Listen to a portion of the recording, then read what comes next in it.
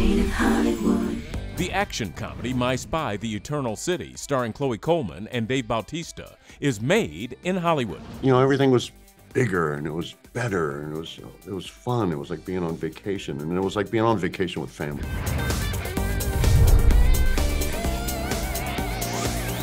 Made in Hollywood. Also on today's show, Freddie Prinze Jr.'s perfect life begins to unravel in the mystery thriller, The Girl in the Pool. It's what every actor who gets known for doing one thing and they only want to try something else and they want to show you what else they can do. This was that opportunity. Plus, Micah Monroe goes in pursuit of a serial killer in the horror thriller Longlegs, and we also look at what's new on Blu-ray with Marisa Abela and Madeline Petch. This week on Made in Hollywood. Made in Hollywood. Dave Bautista becomes entangled in a deadly terrorist plot after volunteering to chaperone his stepdaughter's trip to Europe in the action comedy My Spy, The Eternal City. I need you back in the field, JJ. When I moved here 3 years ago, I made... Yeah, I know. You made a promise. No more field work. Focus more on intel and family. First, JJ's in total dad mode in this film. It's all about being a dad. His mission in life is to be a good dad. She's a teenager now, which is kind of crazy to think about. I think it was bittersweet. I think it was important to keep her personality from the first film, but also bring her into this new world. Obviously, Chloe Coleman has grown. And then some folks were wondering, well, what is the dynamic going to be? Because it used to be, you know, big guy, little girl, and now it's big guy, teenager. Oh my God, my school choir's going to Italy. Italy! Chaperone. You serious? It's like I don't even recognize you. You just sit there like an avocado getting older and softer. Let's get this show on the road. I play a character named Nancy Buck. She is a principal of a high school that Chloe Coleman's character, Sophie, attends, finds herself in Italy, escorting the high school choir, and then the stakes get higher. Anna Faris is wonderful. She's also a comedic legend, and just as an actor, just a wonderful actor and a very wonderful person, a deep feeling person. And I really enjoyed getting to meet her. Again, a hero of mine from all of the films that she has done. Are you sure you can handle this? JJ, I'm going to have fun on this trip. And if you're going to get in my way, consider yourself the opposition. Very, very fun to play the villain. We all do have to play the nice person all day long. When you've ordered your cappuccino at the coffee shop and someone behind you says something you don't like, you can't slap the beverage out of their hand. You have to say nothing. But as Bishop Crane in My Spy, The Eternal City, I can steal your drink, drink your drink, and throw it out the window, and nobody says anything. I need my #1 bull elephant heading this mission. On it! Damn. The first movie was very successful. It was the third biggest movie of 2020. And so Amazon rewarded us with a much bigger budget. As far as like coming back, stepping back into the role, it was just effortless. We've been friends for so many years now, and so it was very comfortable. There was no anxiety about performance because we were all so comfortable with each other. So this one was just, it was just easier. All the superlatives apply. It was just, again, fit like a glove, so easy to come back, and then just so grateful to everyone and to Pete for expanding my character. Acknowledge me! He's so embarrassing. Please stop. Okay, one more. When the sequel came around, everyone was very excited, and it was kind of like going back to a comfortable summer camp. I will always have this romantic reminiscence when I think about shooting this movie because the experience was so positive, so wonderful. It was just an honor to be a part of that storytelling. And I think that, you know, and Dave and I always talk about this, you know, we're storytellers. You know, everything was bigger and it was better and it was fun. It was like being on vacation, and it was like being on vacation with family. Oh, I don't think he's already... Yeah, I didn't need to do that.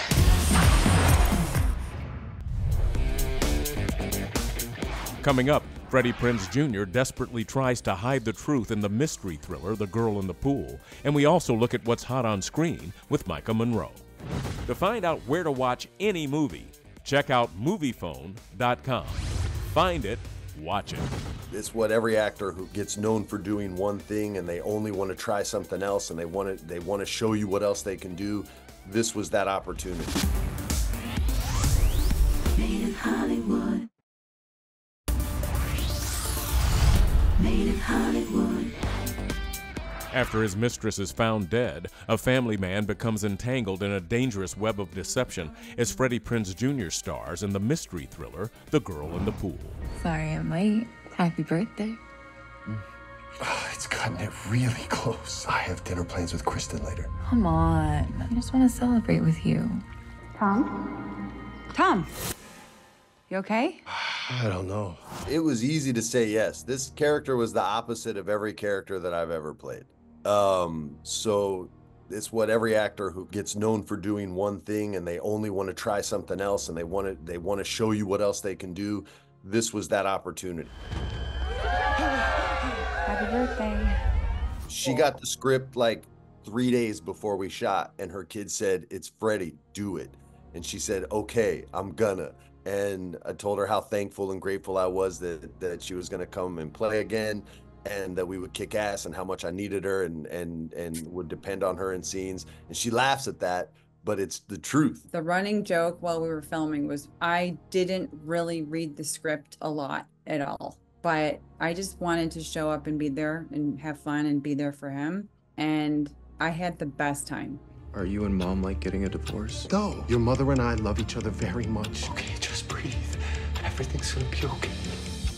Because of where I was in my life a year ago, there's a lot going on. It was like a restart for me. I love Monica a lot. I told her how much I would depend on her in scenes. I knew that I wouldn't have to worry about any scene that her and I were in, no matter what. I'm just trying to find my wife. I was able to get into her Uber account, and the last location she came to was here, but her phone keeps going to voicemail. They're in a failing marriage. It's failing because of Thomas's weaknesses, his insecurities, his lack of discipline and constitution, things like that. And if you look at like the 3 personality types, the alpha, beta, and omega, he's a beta. He's very susceptible to compliments and criticism. And you can see the Hannah character, his mistress, sort of pushing and pulling and playing with him whenever she wants, and he doesn't have any sort of defense for it.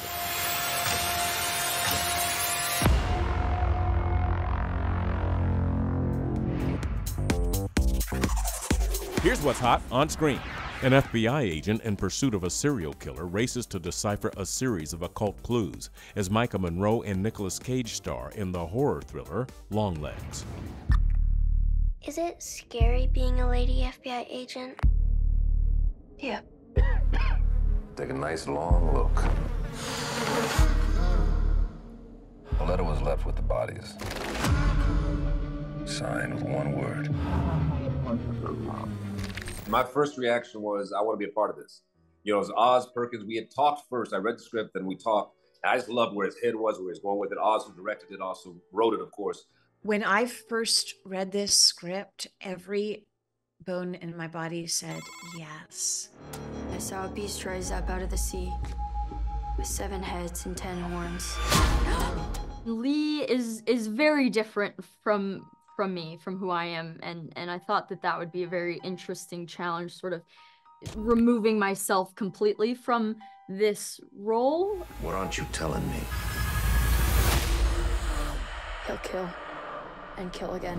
I began with sort of going back to her childhood. She obviously went through some very severe trauma. You know, that's what makes her who she is and how she goes through the world. I know you're not afraid of a little bit of dark. Because you are the dark. The central idea is that parents tell lies and stories to their children, that parents are sort of in charge of the perception of a child, and what a delicate responsibility that is. And that was what the movie was about for me. You could have made nice with me. The movie itself and the characters within the movie are people in the world we think we've seen before. Even the movie itself, we think it's familiar, we think we've seen it before, and it turns out not to be the case. Using Silence of the Lambs as sort of just this recognizable touchstone, it's like this. It's like a woman detective, and it's like she's out of her element, and it's like there's a killer that they can't find, and you know. But you didn't. And that has led to all. Connecting with Oz on our first Zoom meeting I prayed even harder after that call that it had been as deep a connection on his end as it was on mine. I was just intrigued to see how we're gonna pull this story together. The idea was to really sort of tenderize the audience's consciousness and awareness and readiness for a thing that they thought it was going to be, and then of course it's not that.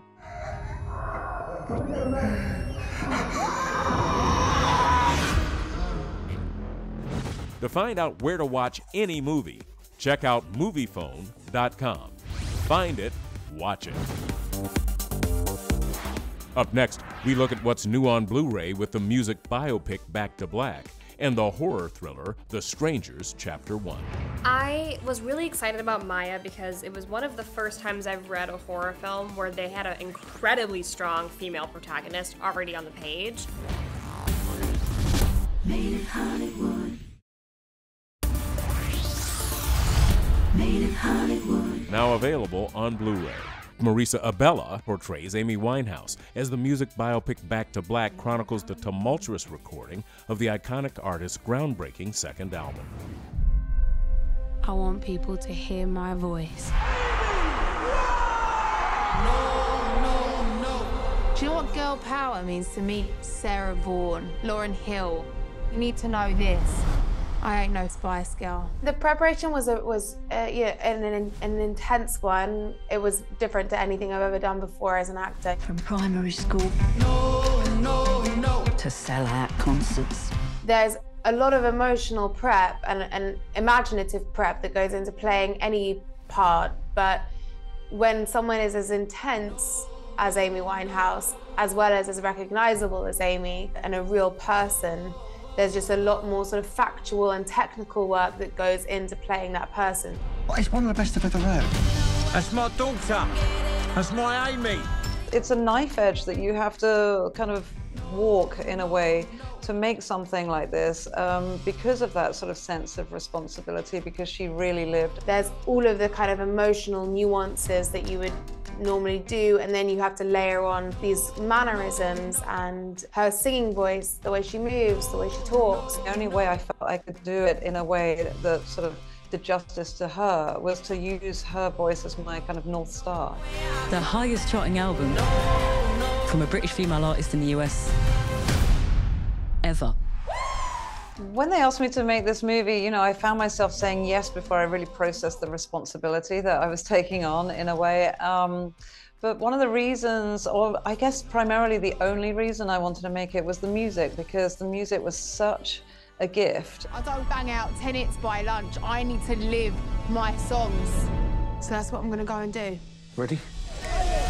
Really, I wanted to sort of frame our story with Back to Black because it really felt so sort of truthful, and so much so that her voice kind of leads us through the movie in that way. I've felt a connection to Amy in my very, very early stages of research, to her soul and to her wants and desires in life, quite immediately and quite emotionally, that I think carried me through the whole process. I write songs because I've got to make something good out of something bad. I just connected to something within her soul that was important to me. And you can sort of add all the affectations on top of a thing, but if the thing itself isn't real, then it counts for nothing.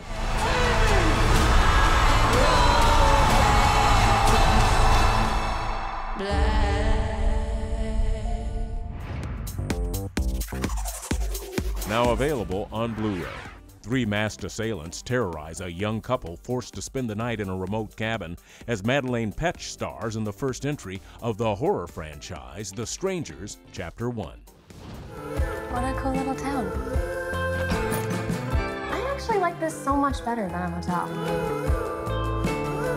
I bet the people who live here are really happy. I hadn't actually seen the 2008 movie, so when I booked it, that's like the first thing I did. But I had seen the Pray at Night one with Bailey Madison. She's a good friend of mine, and so when it came out, we all went to go see it in theaters, and it was one of the first horror movies that I like really enjoyed. On the page, I fell in love with Maya because she's like something that you don't typically see as a female protagonist in horror. Tough crowd, right?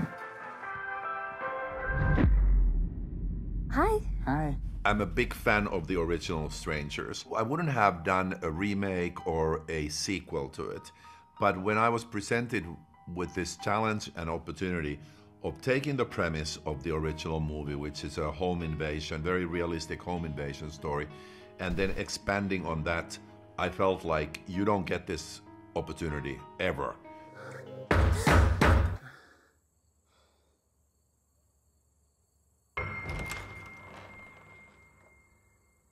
Is Tamara here? No. I think you have the wrong home. We saw tons and tons of actors and realized this can't be just any attractive, good actor. And when we met Madeleine, we were just really impressed by her intelligence, and she very soon became our #1 choice.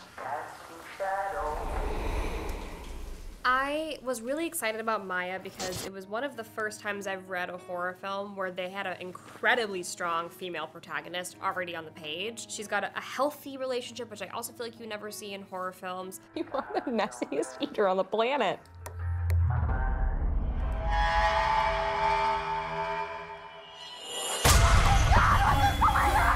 I know and love him from Die Hard 2 and Cliffhanger, but like when I found out that it was Rennie, I was like so intimidated because his resume is insane. I was very intimidated going onto that set because he's such a legend, and I didn't want to disappoint. The minute you meet him, he's just kind and charming and lovely and humble and like so inviting that it was very easy to feel welcome.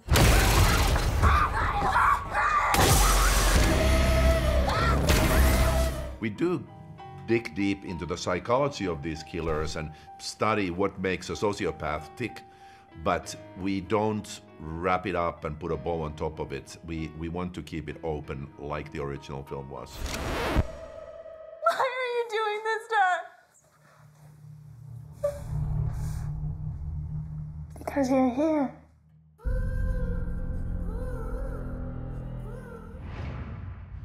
Stay tuned, there's more coming up on Made in Hollywood. Made in Hollywood. Thanks for watching Made in Hollywood, powered by MoviePhone. For more behind-the-screen content, check out MoviePhone.com. Made in Hollywood.